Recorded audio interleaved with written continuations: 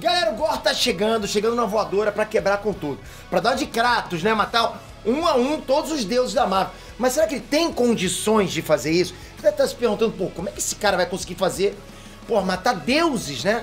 Quais os poderes que ele vai ter no filme, não é nos quadrinhos, não. Vem comigo que eu vou te explicar agora todo o paralelo que tem, o que a gente pode entender, como é que ele vai ser no filme. Vamos lá. Então essa é a minha promessa. Os deuses morrerão.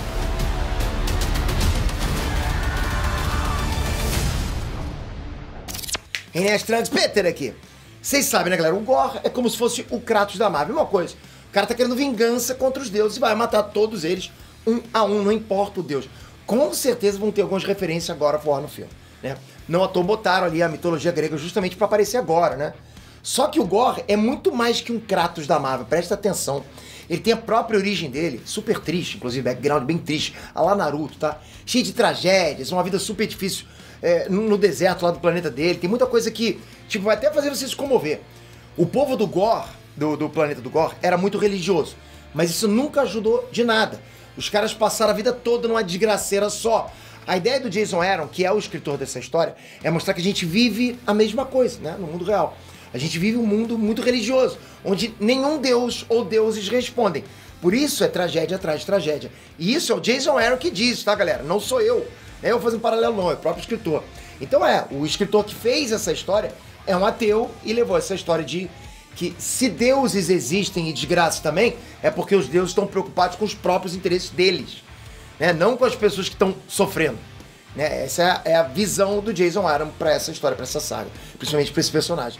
Independente da sua religião, eu acho que em algum momento difícil da sua vida bate aquela sensação, pô, por que isso tá acontecendo comigo, né? Tipo, de repente bateu, eu não sei também, eu não sou um cara pra falar nisso, mas tô dizendo que, tô pensando o que passa pela cabeça do cara. E assim, né, é a história de Jó, basicamente.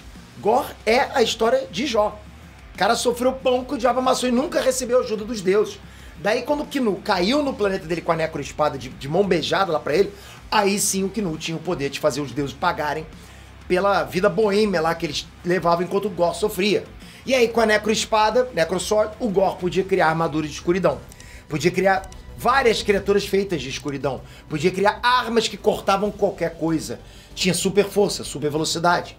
Ele tinha praticamente todos os poderes do 𝐏𝐿, menos os simbiontes.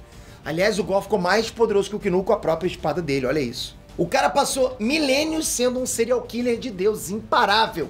Então ele ganhou muita experiência, né? A 𝐵𝒄𝒊𝒆 foi ficando mais forte ao longo dos anos, conforme se alimentava de sangue divino. Porque ela é assim, ela fica mais forte conforme se alimenta de sangue divino. E o que o cara fazia? Matava deuses. Então ela ia ficando mais forte, dando mais força pra ele. Era um ciclo, por isso que ele ficou muito, muito poderoso. Nas HQs foi preciso 3 Thors pra tentarem parar ele. O Thor do passado, do presente, né? Que é o Thor padrão da Marvel, inclusive. E o Thor do futuro. O velho rei Thor. Casca grossa pra caramba. Com a Odin Force, os poderes do Odin. Olha a combinação, galera. Foi uma batalha épica pelo cosmos. Planetas sendo destruídos. Estrela, buraco de minhoca. Absurdo. E, galera, mesmo assim, os 3 levaram um pau do Gorr. Isso é pra vocês terem só uma noção do quão poderoso é esse cara, o Gorr. Eles terminavam panteões inteiros. Panteões é o coletivo de deuses, né?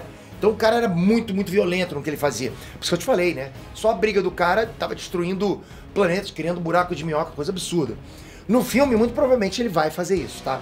Vai destruir panteões de deuses. Tá? As criaturas de trevas dele devem fazer uma limpa geral em vários panteões. E o final do filme deve ser inspirado nessa luta dos 3 Thors. A diferença aí é que o Sam vai fazer os 3 Thors deles sem viagem no tempo, né? Tô imaginando isso. Se bem que poderia fazer se quisesse, porque já tem precedente pra isso. Mas eu acho que vai ser o Thor com o Stormbreaker, né? A Jane com o Mjolnir quebrado e a Valkyria com o raio de Zeus. Por algum motivo, o trailer já deu spoiler dessa luta final. Já mostraram que os raios do Thor vão causar a destruição de um planeta. Então parece que a gente vai ter uma luta épica em escala cósmica no CM. Ou seja, uma semi-adaptação, adaptação parcial dos quadrinhos. Se adaptarem direitinho, tem tudo pra ser uma das melhores lutas do CM. Tem tudo pra ser. Olha, não precisa nem ser adaptação fiel. Pode ser uma coisa parcial, mas se for inspirado naquilo, no quão épico foi dos quadrinhos, tem tudo pra ser uma coisa muito grandiosa. Eu vou ficar hypado pra ver a primeira luta nessa escala, né? Nos filmes da Marvel. A gente até teve uma assim em 𝐴𝑏𝒄𝒊𝒆, né? Com o Thor vs Capitã Marvel. Os Vingadores do Multiverso versus Ultra com a manopla. Mas é o tipo de coisa e escala que é muito difícil fazer em live action. O CGI é complicado pra caramba. A produção desse tipo de luta, desse tipo de cena é complicado. Mas vamos ver, eu tô torcendo. O que eu tô falando é o seguinte, o UCM, ele é muito daquela coisa do luta do 1 pra 1, sem muita destruição em massa. Fora aquela luta que a gente viu lá da Batalha de Chitauri, que a gente viu destruindo praticamente toda Nova York, mas o que eu tô querendo dizer, são lutas em escala cósmica, pra realmente abalar o universo. Coisa que é normal nos quadrinhos, que faz a gente pular da cama, da cadeira, quando a gente tá lendo, que a gente entende a grandiosidade. Quando se destrói, porra, sei lá, Metrópolis, Nova York, você percebe que os personagens são poderosos, mas, né, no nível muito pouco. Eu só quero mostrar pra vocês que as histórias em quadrinhos passam pra gente esse ar de destruição cósmica, ou seja, mostra que os caras são deuses. Não é cidade, não são bairros, são deuses, né? Para destruir planetas, estrelas. E quando isso acontecer, vai ser explosão de cabeça, né? De estrelas e de cabeças. E aquela coisa, se o Gorr alcançar realmente o verdadeiro potencial que ele tem nas histórias em quadrinhos, assim, não tem nem dúvida, ele é muito mais poderoso do que o Thanos, ok? Eu ainda não vejo ele como vilão para sagas, né? Como foi para uma saga inteira, como foi o Thanos. Mas que ele é mais poderoso que o Thanos, ok? Ele é. Só você vê o nível de destruição que esse cara tem sozinho, sem manobra, sem nada, né? Bom, no caso com a necroespada, então eu tô sendo um pouco injusto nessa. Mesmo assim, ele sozinho hoje, sem a espada, ele é mais poderoso que o Thanos sem manopla. Então você ter noção do poder desse cara. Tá hypado pra esse filme? Comenta aqui embaixo o que você acha. Vai ter luta no 1 a 1? Thor vai levar um sacode no início pra depois revidar lá na frente do filme? Comenta aqui embaixo, quero ver a tua opinião, que é importante pra caramba. Mas vamos continuar acompanhando, você tem que tocar aqui. Você tem que estar inscrito. Galera, não faça isso. Se inscreve aqui agora, ativa o sininho. Você tá sempre informado com o que tá acontecendo nesse canal. Não nesse canal, né? Na cultura pop no geral. Por estar inscrito aqui. Aqui é vazamento de quadrinhos pra você. Obrigado. Você é casca grossa por isso. Tamo junto. Valeu, fui!